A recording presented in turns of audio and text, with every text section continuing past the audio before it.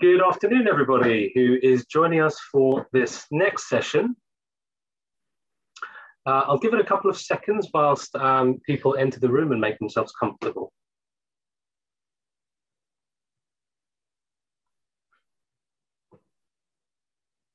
Hello, everyone. Just a quick message about the chat box. Please do set your settings to all panelists and attendees so that messages can be seen by everybody and everyone can join in the conversation.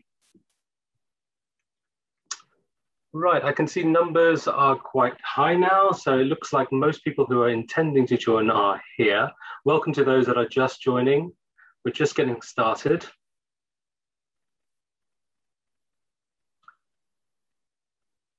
Hello, everybody. Okay, once again, good afternoon, everyone. I am Joe Asenapatan again, thank you for joining this session. And the whole purpose of the next two sessions actually will be to highlight some of our key partner colleges in the wider region who deliver Pearson's BTEC High National Diploma qualifications as part of a route to education. This session goes from now until 16:20 or 4:20, after which there'll be a 10-minute break. And then we'll welcome another guest who will form sort of part two of this, of our showcasing of BTEC High National Diploma centres. Now, first you can see that, let's have a look, right. Hi, everybody. Okay, so just before I hand over to our next presenter, I wanted to let everybody know that our final session today at 5:10, 17:10, CET, that is, Pathways Through the Pandemic that Support Employability in the Classroom and Beyond. The UK's Coventry University will be joining us for that session, joining and running that session. So I just wanted to highlight that for those that maybe wanted to join and haven't yet signed up. So that's at 5:10, so that's after the next two sessions. Okay, with that, I'd like to introduce you all to Dr. Kari Jääskeläinen, the president of HELBUS, Helsinki School of Business. Kari is the founder and president of HELBUS. And in addition to leading the business school, he is mainly focused with marketing and recruiting new students. Now, HELBUS is the first and only private Finnish business school in the country. It offers Pearson BTEC higher national diplomas in business. And with the University of Northampton in the UK, they have a top-up program onto the Bachelor of Arts and an MBA program as well. Now, HELBUS has seen some extraordinary growth in its student numbers. Every year it has grown since 2012. This quarter even marks a 70% increase in their student numbers. So with that, I'd like to hand over to Kari, who will take you through his presentation as a BTEC H&D Centre. Over to you, Kari. Thank you, Joe. Hello, everyone. It's a pleasure to meet you. As Joe said, I'm the managing director and the founder of Helsinki School of Business. This is a picture of our building taken this morning. We got some new snow today. I will be telling you how we started the school from scratch up to a full-scale business school that can deliver bachelor's and master's programs. It actually all started 20 years ago in Kuala Lumpur, Malaysia. Here is Veikko, my dad, who was at that time, he was the rector of the biggest public business school in Finland. And the school had a problem at that time. By the way, the school is today called Aalto Business School. They had a problem that time that they wanted to send students to an exchange program to Asia, but they didn't have enough destinations. And it was typical to my father that he just invented a new solution to the problem. He started a fully owned destination where students could participate, take a semester in Kuala Lumpur, and and pay a nominal fee for that. And Aalto University took 30 to 50 students there every year. Then Veikko finally retired, and Aalto decided that they don't want to continue running the program anymore. So at that point, I and my father Veikko, we decided that maybe we can take the program, and we proposed that Aalto could spin it off to our company, and they did it. And then for the next 10 years, we took another 300 students mainly from Finland to Kuala Lumpur. And that's sort of the basis for our venture. Veikko is the academic figure, very well-known academic person in Finland, and I myself have been an entrepreneur for almost 30 years now. So that was a good combination to start something totally new in Finland. So how do you start a business school from zero? We basically just got the notion that if we can run one semester in Kuala Lumpur, we probably can run a full program in Finland. And that's how we started. Actually, it started so that I saw an ad about the private university conference in Poland. In Finland, we don't have any other private universities, so we didn't know anything about the field. We went there. We learned that Poland has actually 800 universities, so most of them actually struggling financially. But anyway, we understood that it's perfectly okay to own and run a business school and a university. So Veikko started writing the curriculum just out of his experience, and we invited those professors we had used in the semester abroad program in Kuala Lumpur. We flew them to Finland.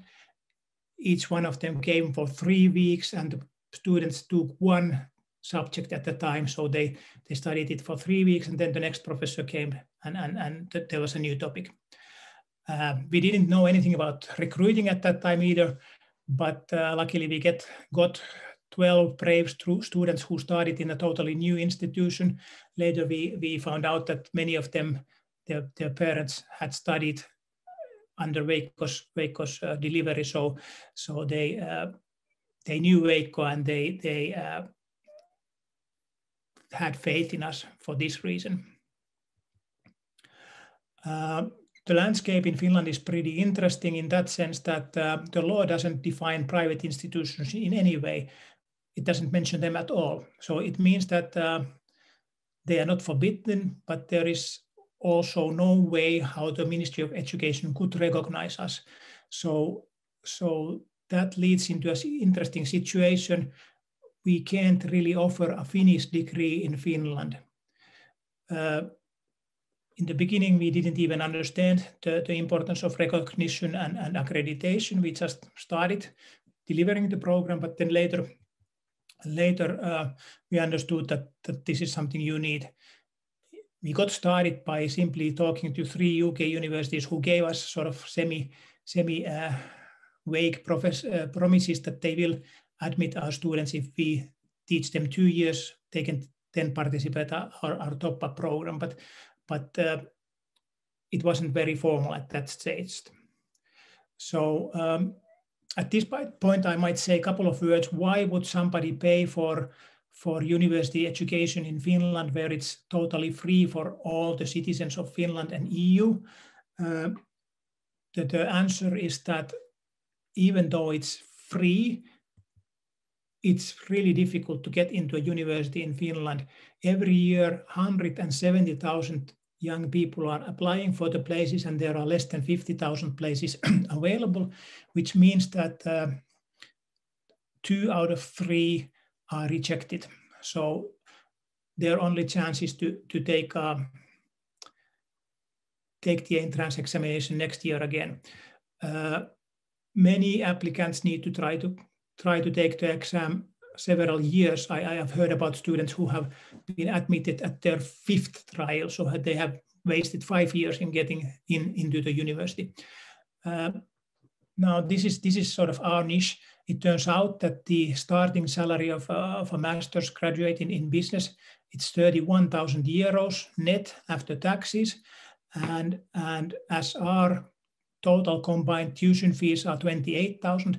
This means that if you, by studying with us, can shorten your study time. Even with 1 year, you are already making more money than what you would make if you would try to get into the free universities. So that's the reason why we get these students here. But still, it's a bit small market. We get around 70 students to the bachelor program and another 70 to the master's program. And we have around 300 here in Finland right now, which is okay, taking the situation into consideration, but still it's a niche market here in Finland. How do we compete here? Our principle is to invite professors from as many cultures and countries as possible, so that the students get the experience and exposure to different cultures and people. So I'll just show you who are teaching with us. Here are people from UK, United States, Argentina, India, Malaysia, Greek, United States again, Austria, Indonesia, Finland, Portugal, and Italy. So the idea is to invite people from as many different countries as possible. This gives the exposure to many cultures to our students. Now, how did we start working with Pearson? We hadn't really known or heard about HND before. I was one day invited to a business delegation to Qatar. A bunch of Finnish companies were invited there with the Prime Minister of Finland. The idea was to help Finnish companies to export things to Middle East, and it turned out that I couldn't sell anything there, but I attended an interesting presentation that was given by a school that already had this edXL program that they were offering. edXL was the body that's today part of Pearson. They are the body that's actually administering the HND programs. So I asked for the contact number to Pearson, and when I called Pearson, I was then assigned to Joe, and since then we have been working with Joe together. A couple of words about how you become a Pearson Center. The process is quite straightforward. There are some initial discussions where Joe basically tells you the requirements, and then if you think you can fulfill them, Pearson will visit your facilities, and then after that you can submit a formal application, and it gets approved, and then Pearson offers you some onboarding, how to get started with this thing. The Pearson way is a little bit different from what many other universities are doing, so it's good to have this onboarding. I'll be telling about those differences in a minute. First of all, Pearson also offers policies. In the beginning, we didn't know that you should have policies, and Pearson helps in writing those. Here are samples of what policies we are now like having. Basically, you have a policy for every possible situation that can happen. So that was a great help that Pearson could help us with getting those written. Then even the bigger help in Pearson offering is this specification. Basically, it's the curriculum that we teach here. First of all, it's quite well developed. Pearson has gone to businesses in UK and asked, what do you really need new graduates to know when they enter the job market, and based on that, Pearson has developed this specification or curriculum. During the 2 years, the students study those 16 units, and Pearson defines the learning outcomes, meaning that what does the student need to know after he has studied the unit, and also how it's going to be assessed, how it's going to be made sure that the student really understood these things. And then there's some helpline, so you can ask Pearson if you need some more question, more information. There were some problems.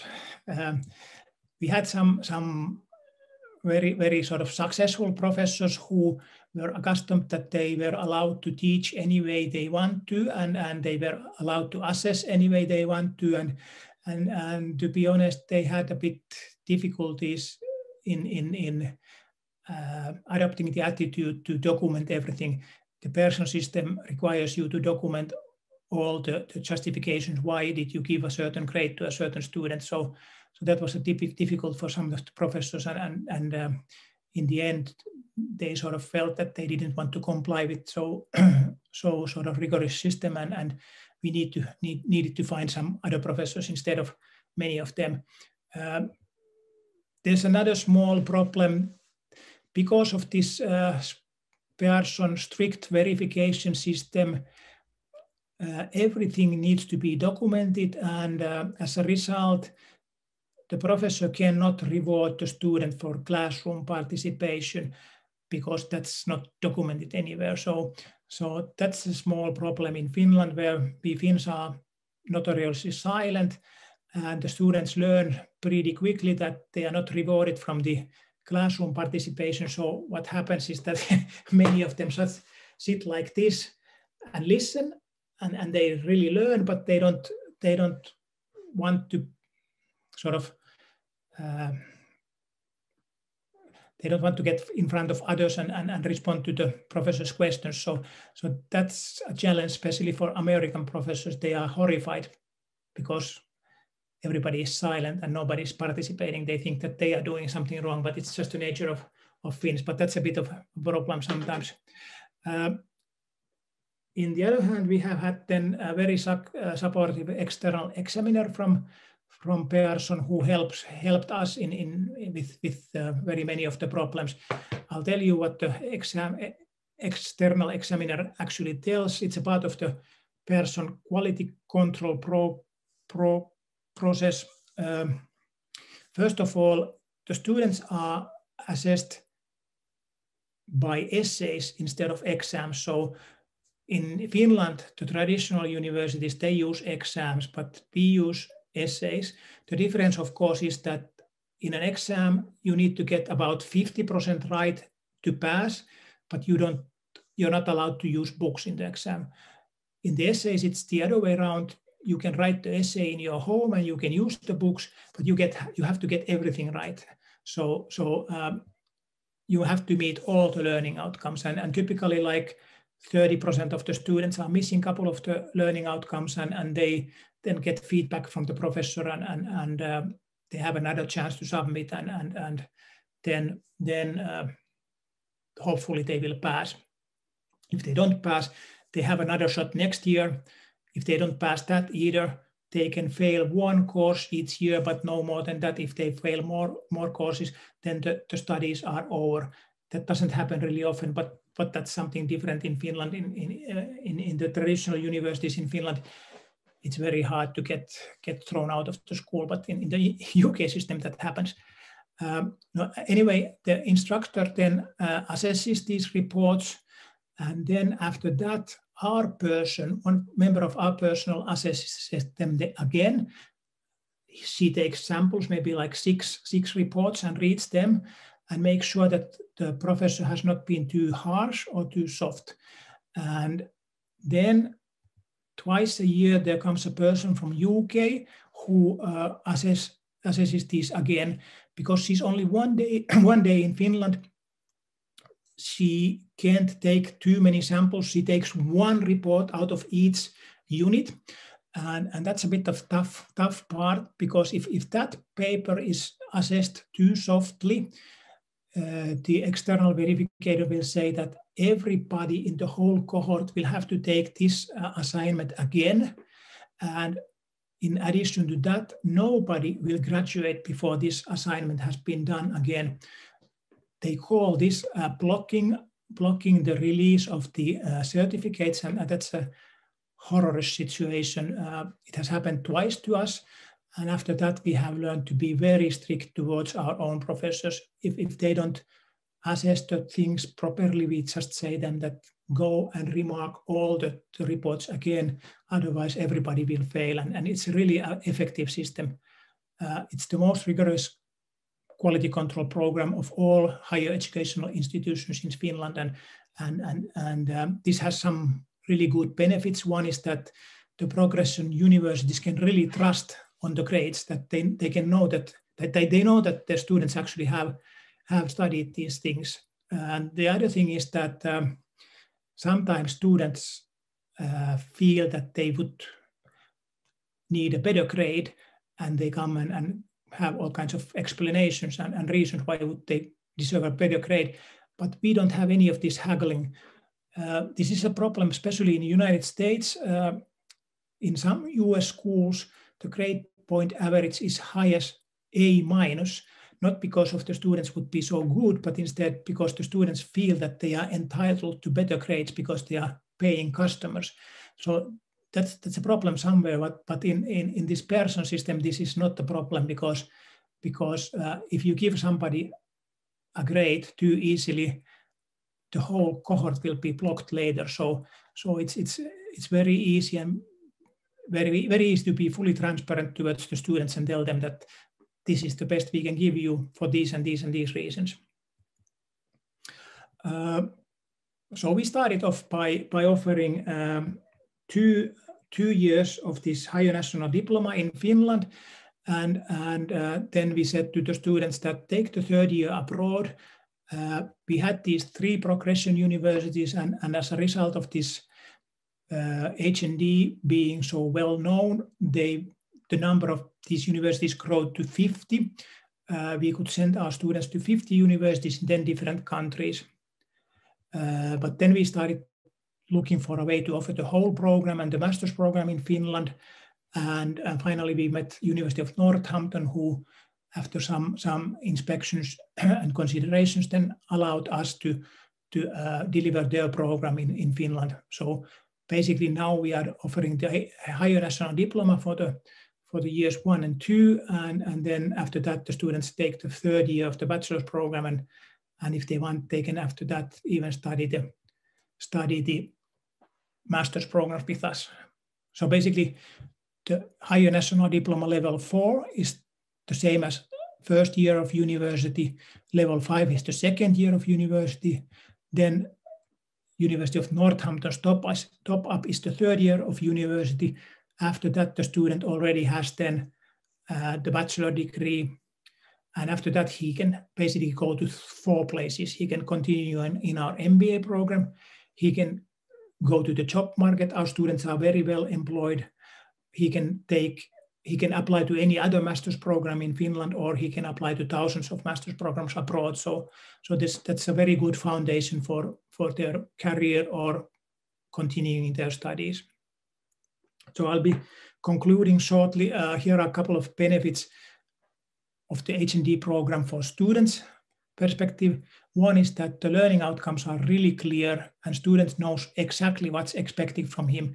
So in the beginning of each unit, the student gets like 5-page long description of the learning outcomes and how he can demonstrate that he masters them by writing the report.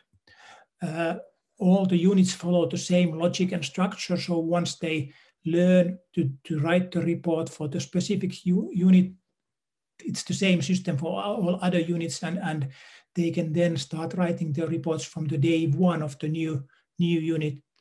As soon as they spot the professor saying something useful for the report, they can write it down. Our school works in this module system that students study 3 weeks in concentrating in one topic at the time. So the clear advantage is that the deadlines are distributed evenly across the term, and instead of the end of the term. So basically, the students have 8 deadlines, 1.5 weeks each from other. So it's going like a train. After 1.5 weeks, they submit a new paper. That's easier to keep up than having 5 exams in the end of December. And of course, the students avoid the gap years doing our system. Now, from the point of view of the receiving universities, those who would like to receive HND graduates, there are clear benefits. One is that because of this very rigorous quality control, the universities really know that the student knows what it says in his or her diploma. The second benefit is that the students are accustomed to hard work. In our school, they do 3 academic years in 2 calendar years because we use also the summertime. So the students are really hardworking. Those who actually graduate, they are working fast and hard. The HND is standardized, so it's the same program, same curriculum here in Finland, in Africa, in Asia, in Middle East. So once you map it once in your own curriculum, then it's basically same for everyone. You can start admitting students from Africa or Europe or Asia. So that's a benefit for the receiving university. And it's of course a good source for top-up programs, and also it provides you high quality substitutes for dropouts if you need like fresh students for directly to the 3rd year. So this is what I wanted to tell you about this program. My school is open for cooperation with you in 2 ways. Should you want to start a similar program and use our professors in your country, we'll be happy to do a joint program with you in your country. Or if you have, like, for example, level 3 graduates whom you want to offer a place in a university program, you can send them to Finland and we'll be happy to receive them. So this is my contact information here. I'll be happy to talk to you further if somebody becomes interested. And I believe we have now some time for questions. Thank you very much. Thank you, Kari. Thank you for your presentation there. And even though you and I have worked together for many years, it's always nice to hear from you as to how your students get on with you at school and the program generally. That was really interesting. Thank you so much. We do have a couple of questions. Some have come pre-submitted for people that couldn't join the session, but were really interested in hearing from you. And then there's a couple, I think, in the chat box. Let me go to the first one. Since this afternoon, we're really linking career-focused education, of course, with a career and employment. And so the first question there is, would you be able to share what kind of professional careers that some of your students have gone on to do? What kind of things do they do with their BTEC HND plus the top-up degree with the University of Northampton? Yeah, that's a good question, and they get employed very well in typical entry positions of like American consulting companies, Ernst & Young or KPGM, or then Finnish banks, insurance companies, or then well-known international brands like Hewlett-Packard, Tesla, or IBM, or companies like that, and in also tens of sort of more unknown Finnish small businesses or medium-sized companies, and that typically they are entry positions, but they proceed very fast. Like one girl, she graduated 2 years ago, and she has had already 3 managerial positions, like team lead positions in 3 different companies in basically 2 different countries. So Michael Kors was one of them, and Mobile was another one. So they get like really good start in their careers. Great, and just related to that then, have you ever had to deal with queries from companies perhaps that might be looking at your graduates as potential employees? Do they ever come back to you and question you as to what they've studied and why is it they've been able to study such a varied program within this sort of transnational education setting that we've been talking about this afternoon? Not really about the companies. I mean, I can see that they are well received because they could get these good jobs, but from parents we get really good feedback. I stopped counting at 16 when we got student number 16 who had already another family member studying with us. So that basically shows that the parents are very, very happy to send all their children to our school. So from that I know that students are happy and parents are happy, and of course from the I can see from LinkedIn that the employers have been also very happy with the students. Great. And now we are at time, but I'd like to just take one final question, and it's around what do students have the flexibility, or do they have to finish their program within the 2 years that you described earlier? Well, this is going again according to schedule. So if you miss one unit, it comes again next year. But we have also an online program where the same units are sort of taped or recorded. So basically, if the student doesn't want to wait a full year, he can then do it independently based on the recorded sessions of the online track. So yeah, they can basically do it. If they miss a unit, they can retake that anytime they want to do it.